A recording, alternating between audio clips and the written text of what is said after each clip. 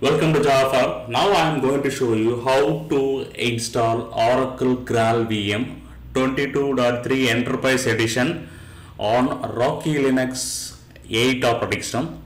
So this is my Rocky Linux 8.7 operating system information, and I am having internet connection. So make sure that you have internet connection in order to download GraalVM components. See here, I already have internet connection. So this is a virtual machine. So Rocky Linux 8.7 virtual machine, and I want to show you some important thing here.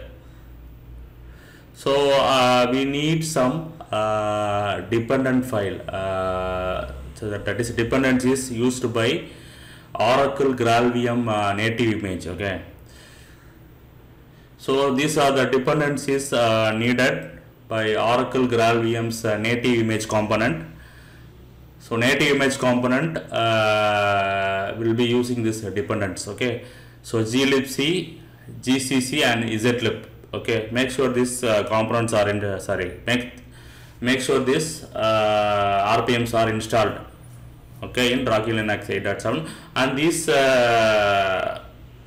RPM files are already available in the Rocky Linux DVD ISO file itself. Okay. Now here you can see that I have already downloaded the GraalVM for Java 17 for Linux as a tar.gzip file. GraalVM Enterprise Edition for using Oracle JDK 17 for Linux as a tar.gzip file, and jar file also I have downloaded. Okay, so first step what we are going to do, I am going to extract this Oracle GraalVM 22.3 to the own location. So I will extract to /opd directory. Okay, so extraction completed. So I am going to rename this directory. So I am going to rename this directory.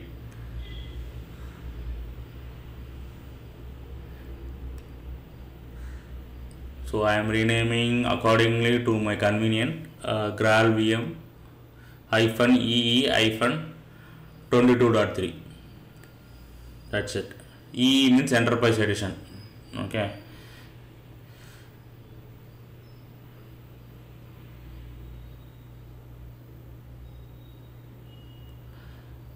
Okay, so this is the directory structure of GraalVM.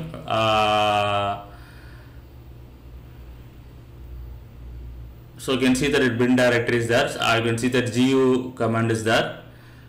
Jmods directory. So Jmods directory, you can see that the GraalVM modules are available here. See, I highlighted the GraalVM modules. Languages directory. So by default some languages will be installed. So these are the packages available by default. Next, lib directory. So lib directory, you can see some of the library files will be installed in the lib directory. Okay. So you make a note on bin directory, languages directory, and lib directory. And tools directory, you can see this some tools will be installed which will be used for development. Okay.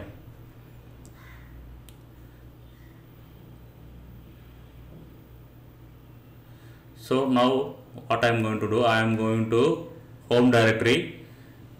Now I am going to set one environment variable. Okay, show hidden files. Okay, I am going to edit the bash profile. So here what I am going to do, I am going to set the environment variable called Java_home. Okay, so Java_home pointing to Oracle GraalVM Enterprise Edition 22.3 bin directory. Okay, so Java home pointing to Oracle GraalVM EE 20.3. so export path. So I am adding this GraalVM Enterprise Edition 22.3 bin directory to the path variable. Okay, so that GraalVM commands which are available in bin directory will be available in Linux terminal. Okay, so that we can execute the commands in Linux terminal itself. That's it. Save the file. Now come to the Linux terminal. Okay. source.bash_profile.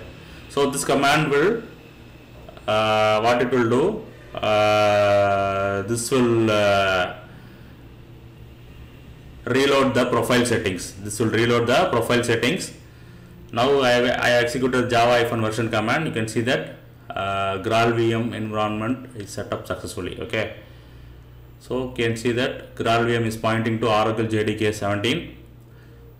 Okay, so our first command will be gu list. Okay, gu is a GraalVM updater tool which is available in the bin directory. Okay, gu list will give you the list of components installed currently. Okay, gu available command will give you the list of components available for download. Okay, so these are the components available for download. So make sure that you have internet connection in order to download this component. Okay. Okay, next step, what I'm going to do, I am going to install some component from internet. Okay, so simply I type the command gu install JS. See here, it's asking for a download token. Okay, so because it is downloading the components from Oracle website, it's asking for a download token. I already told that we can reuse the download token. See here, let me show the download token. This download token I have already got it. Okay, so I am going to reuse this download token. So I am not going to generate a new token. So using the old token I am downloading the component. So gu install JS will download and install the JS component. gu list. Okay, you can see that JS components got installed. Okay, once again I am going to install another component, gu install LLVM. So this will install LLVM runtime core. Next, gu install LLVM toolchain. So this will install llvm.org toolchain. So toolchain is nothing but C++ compilers. Okay. Okay, gu install native image. Okay, this native image component is a very important component. Okay, so I have installed native image component also. Gu install nodeJS. So this will install the nodeJS. Okay, you can develop JavaScript also. Next, gu install visualvm. Yes, so I installed around 6 components. Gu list. Okay, you can see that list of components: JS, LLVM toolchain, native image, nodeJS, visualvm. So these are the basic components needed for development. So once again I am revisiting the directory. I am going to bin directory. You can see that some commands, new commands are installed here: JS command, native image command, node, npm, npx command, rebuild image. Okay, so these are the new commands installed after installing the components. Also you can see the changes in the languages directory also. So if you go to languages directory, means you can see the changes. You can see the JS is installed, LLVM installed, nodeJS is installed. Okay, next come to lib directory. See here, lib directory also changes are there. Okay, so visualvm directories got created newly. Okay, so you can navigate the directory structure after installing the component. If you got a free time, navigate the directory structure and changes in the directory. Okay.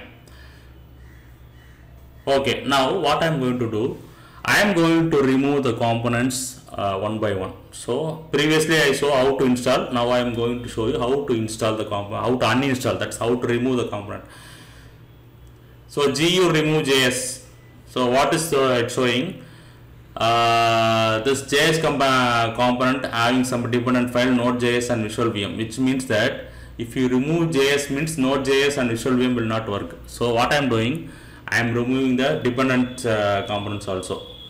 gu remove -d JS. It will remove all the dependent components. See here, JS also got uninstalled, nodeJS and visual.vm also got uninstalled. Okay, that is the use of this command. Okay, now I am removing other components separately using gu remove command. gu remove LLVM, gu remove LLVM toolchain, gu remove native image. Okay, so this will remove the components. gu remove will remove the installed components. Okay, so we saw how to install the components online and how to remove the components. Now what I am going to do, I am going to show you gu install -l command. Okay, so gu install -l command, what it will do, it will install the components locally. So you can see that the jar file I already downloaded. Okay, so the jar files are nothing but the components which I have installed in previously, right? Those components only. So gu install JS, I have downloaded JS from online because offline this JS command is not available currently. So I have installed JS online. Now I am going to install other components locally. gu install -l pointing to the jar file, path. So jar file are nothing but component. So I am installing the Oracle GraalVM components locally.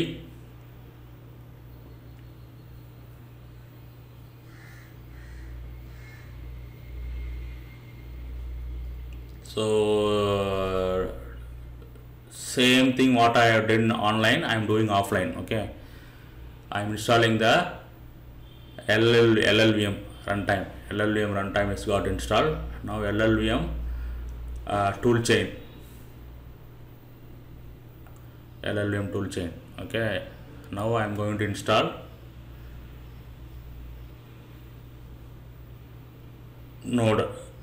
nodeJS. Now I am going to install native image.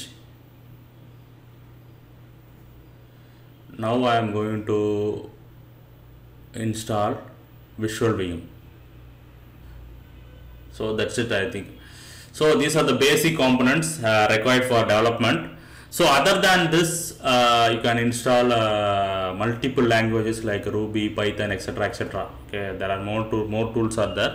So, but these are the basic components required for development. Okay, so gu list command will give you the list of commands installed. Okay, now I am going to show you gu info command. Okay, gu info command will give you the details about the component. Okay, gu info JS means it will display information about the JS component. gu info LLVM means it will display the information about the LLVM.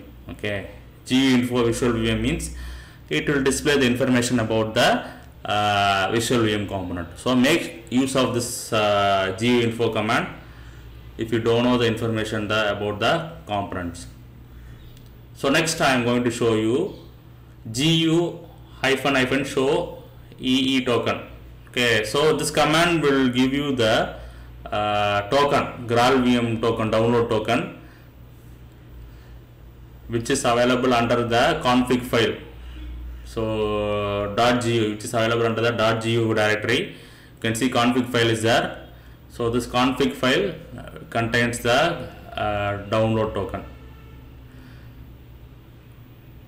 So during the first part of the video, I copy paste on download token, right? That same download token only. Okay, so you can reuse this download token. Okay.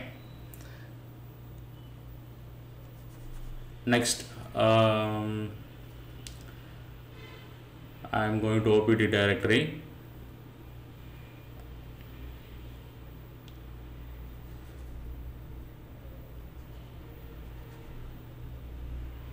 I'm going to Java program. That's one directory called Java programs. It contains hello world.java. So this will display the welcome message.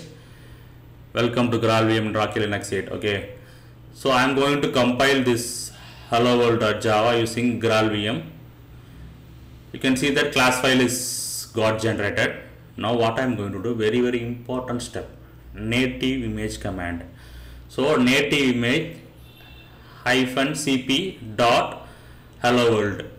So -cp is nothing but class path, dot means current directory. Okay. See here, this command, what it will do, it will generate executable file. Okay, it will convert the class file to the executable file, and it will be using the GCC compiler, that is, it will be using the C compiler to generate the executable file. Okay, see here, C compiler is getting used, and you can see that these are the Java packages bundled to the executable file. Java lang, Java util. So these are all the packages, Java packages or modules will bundle to the hello world executable. Okay, now you can see that I am executing the hello world. You can see that welcome message is got displayed. Okay, so native image command will convert the hello world.class file to executable part. Okay, so now what I am going to do, I am going to run one C program using the GraalVM. So okay, you can see that hello world.c is there. Okay, hello world.c is there. I am going to run the C program. Okay, so LLI -- version will give you the information about the LLVM.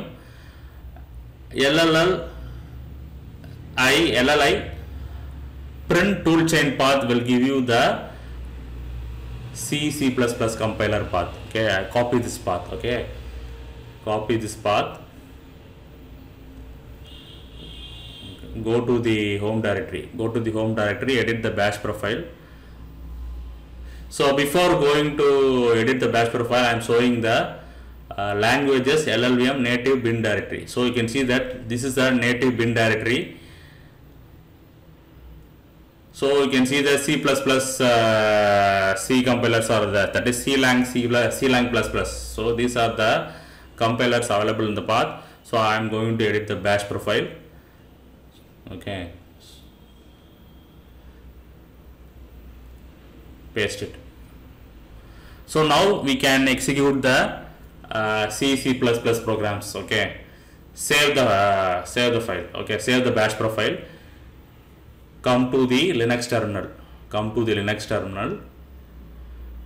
Okay, don't close the Linux terminal. What I am going to do, I am going to reload the profile settings once again using the source command. So I am reload the profile settings so that latest changes in the profile will be updated. Okay, source. Okay, source provide the path where bash profile is located. Okay, now I am checking the CLang version. Yes, you can see that CLang, that is C compiler is available. Now I am going to compile this hello world.c. You can see that hello world.c. So this will display one welcome message. I am going to compile and run this hello world.c. CLang hello world.c -o hello world. That's it. See here, one executable hello world file is got created. So I simply run using LLI command, LLI hello world. That's it. It will print the welcome message in C program. So this is the way we can run the C program using GraalVM in Oracle Linux 8. Okay, now I am going to show you how to run C++ program. So there is already one directory CPP program. Inside that I am having one C++ program. It will display one welcome message. Okay, now I am going to check the version of CLang++. You can see that CLang++ also available. Okay, so now what I am going to do, I am going to compile and run the C++ program using Oracle GraalVM's bundled C-lang++ compiler. Okay, C-lang++ hello world.cpp -o hello world. You can see that one executable hello world file is created. I simply run this file using lli hello world. That's it. It will display the welcome message. So this is the way we can run C++ program using LLVM toolchain. Okay, so LLVM toolchain is nothing but is a bundle of C-lang and C-lang++ compiler, okay, available in GraalVM.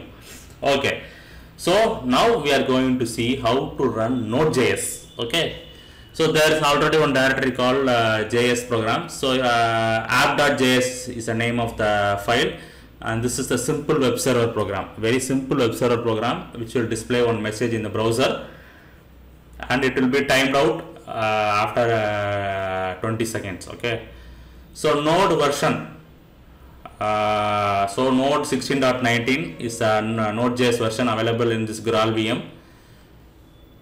So this app.js program using ANSI span and colors modules. So I am downloading this node.js packages ANSI span and colors. See here, ANSI span and color modules are downloaded. Now what I am going to do, I am going to run this app.js program. Okay, so I need a browser. I opened the browser already. Node app.js, that's it. Node app.js. You can see that web server is started. So copy the link. Very simple web server. It will display one message and it will get timed out in 20 seconds. See here, messages got displayed, which means that we can able to run the nodeJS program also using Oracle GraalVM 22.3 Enterprise Edition. So we have seen the how to install GraalVM components, how to uninstall the GraalVM components, how to install the GraalVM components locally also.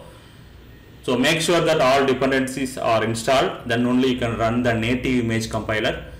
So finally GraalVM